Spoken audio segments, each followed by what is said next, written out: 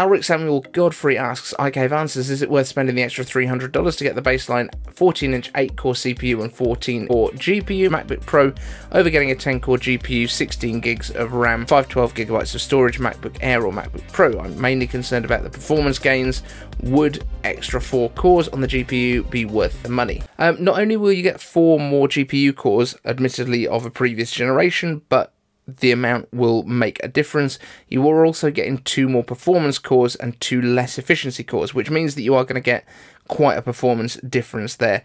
Now, the M2 cores are a little bit faster, around about 18%, but I think you're still going to get a better performance from the MacBook Pro 14 as opposed to the MacBook Air. You're also going to get the fans, you're also going to get the extra connectivity, so it depends how much use that is to you. In terms of extra performance, I think it's probably worth the $300 given the difference in pricing on everything else. You know, $100 to go from an 8-core to a 10-core GPU. I would say it's probably worthwhile performance-wise, and you're not going to have any problems longevity-wise at this point either. Thanks for watching this clip. If you've got a question for me, use hashtag iCaveAnswers down in the comments. Want the latest Apple news, leaks and rumours? Subscribe and ring the bell.